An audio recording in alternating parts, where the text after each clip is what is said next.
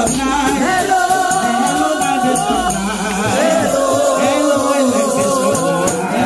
And to my people over here. Hello, hello, my people over here. To all ministers, hello. To all deacons, hello. To all children of God, hello.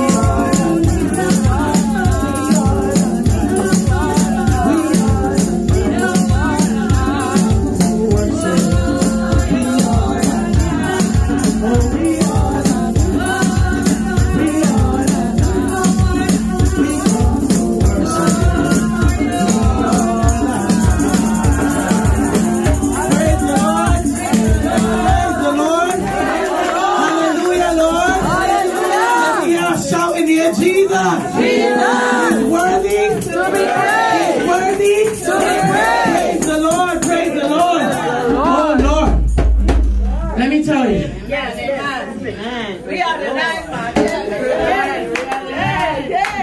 I'm not even gonna open my ideas book. See, it says ideas. I have 4 rough drafts of my exaltation. 3 is in here. 1 is on the computer at home. All of them were set. Teacher Raquel did 1. Yes. My Reverend Mother Porter did the eggs. Yeah. It's crazy.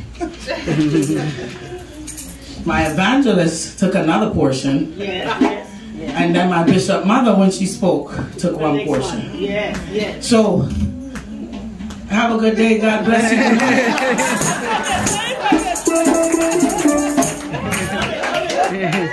I don't know what the Lord is. But you know, in my Bible, I have the New King James Nelson Study Bible at home. Right. I don't really bring it because it's falling apart, you know. But it's my favorite one.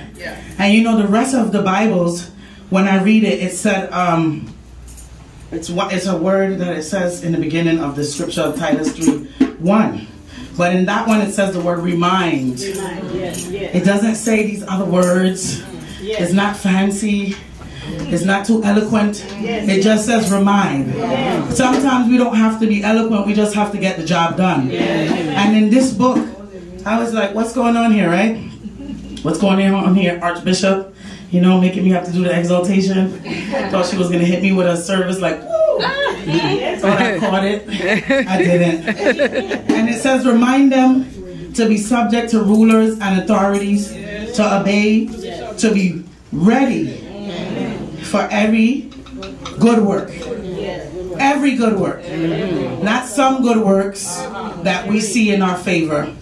My elect Reverend Mother Machino said, there is nothing we can do to impress God. And that hit me so hard, because all you ever hear is the least you do is precious in His sight. But now I got a better understanding of why. Because He's not impressed. He invented everything. He thought of everything. He know what you're going to do. He knew you from you was born. He know how you're going to die. He knows what He called you for. You cannot impress Him. So why, if you know you can't impress Him, would we make the effort to impress man? And worry about what they think of us when we have to do what the Lord said to do? I'm here to encourage the 9. Because even to the end, sometimes we still like, well, you sure me, Lord? Because I know this week I found out, it broke my heart, because I found out finally why some mothers with children that has level 2 autism have them medicated all day. It broke my heart. Because this week my son was on one. That's a slang. When you hear someone say, oh, nah, he was on one, it means he was out of control. When I tell you, everybody had to get involved. Even Shiloh was trying to give me breaks just to read. Right? So it broke my heart because I understood that. But I also understood that the enemy was going to try by any means necessary to make me and the other 8 doubt ourselves and say, are you sure me, Lord? What really are you looking at in me that you want me to be a minister of music? But I'm here to remind us that Titus was called for his character. And the Lord calls us for the characters, right? He was a good friend of Paul. Birds of a feather flock together. So we know Paul had strong characteristics, and obviously for them to mend so well, they had to have it. My sister Terrell read yesterday how he greeted him and called him my son. We don't see him doing that everywhere with everyone. But I'm telling you, that is your characteristics, is why the Lord has set you aside and saved you in order to do His good. His good works, right? When we look at Titus, his characters, one of the most talked about things about him is what you said yesterday, how he was basically in charge, the organizer of the churches in Crete. Did I say it right? You know these words. You know these words. Trying to be fancy. But then when you read about him in other places, you find out he was more like a treasurer. Now, to be a treasurer, you have to be trustworthy. To be a treasurer means that someone puts deep trust in you. So for you to be called means the Lord is putting trust in you that when he calls you, you will do good works. Amen. Right?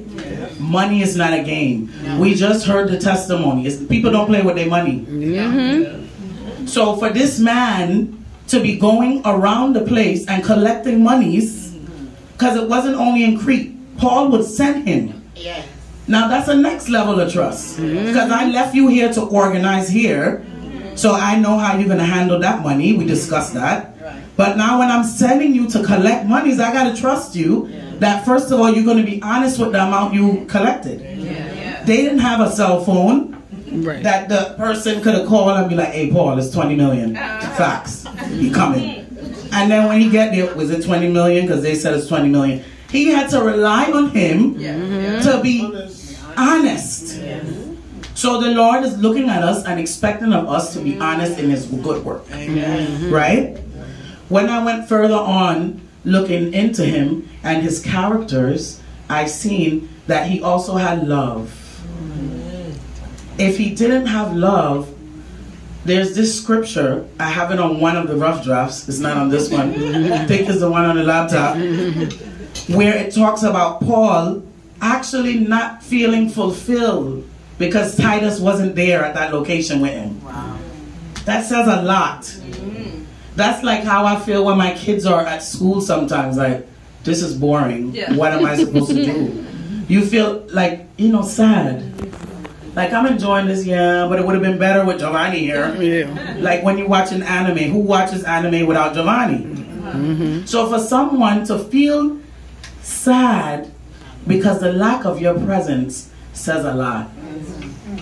Character. All of us, believe it or not, because sometimes I don't believe it, me and Sister Michelle was talking and I'm like, we are rough. We're rough around the edges. But then, you know, we sharpen up and we said, but you know what? The Lord would let us help and work with people who need rough love. And those who don't need rough love, we have other people here, our Sister Serena, our Reverend Mother, that's more, you know, loving. That's more calm. Everything under God's eyes is good.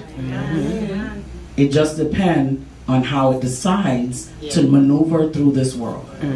Let us continue to be good.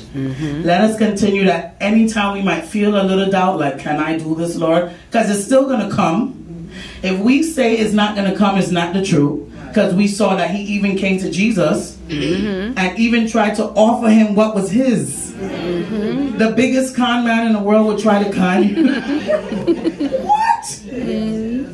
I will give you this, but it's mine. I don't need you to give it to me. It's mine. I want you to know today, devil, that what I'm doing is for who's coming behind, not for you. Not for you to feel special. The restraint that I'm showing instead of kicking you and you fly down this mountain is because later on my children will read of this. We just learned of legacy. Let us always remember that we are officially a part of his legacy. And the things that we impart to people that he will send to us is what brings them into the legacy. And how our character is viewed by people around us is how they will view him. How Titus behaved is how people viewed Paul. Because they knew that he brought him into the fold. We're not even getting into the verse about when he's there and he's like, even him who is uncircumcised. Because everything that you think is a negative, the Lord sees it as a positive. That is the power of testimony. We testify about the negative because that's how God gets the glory. When the part comes that you say, and the Lord did this. So it was like this. You are a Gentile, Titus. He was a Gentile. One of the biggest Gentiles in the church. Because, you know, it wasn't originally for us. Well, if you didn't want Christ, I'm sorry for you. We'll take him. Titus took him and held on to the end. Let us hold on to the very end like he did. Let us remember when the elders always tell us this thing about the shovel. It's okay. It's okay for people to dig it up. Because when they dig it up, it's only for God's glory. Amen. When they dig it up, it's only for you to break it down to them how God got you through that. Yeah. If you used to be poor in the street and somebody come, she used to be poor, you know. But yes, I was. Yeah. And let me tell you what God did to bring me out of that poorness. This is my few words in Jesus' name.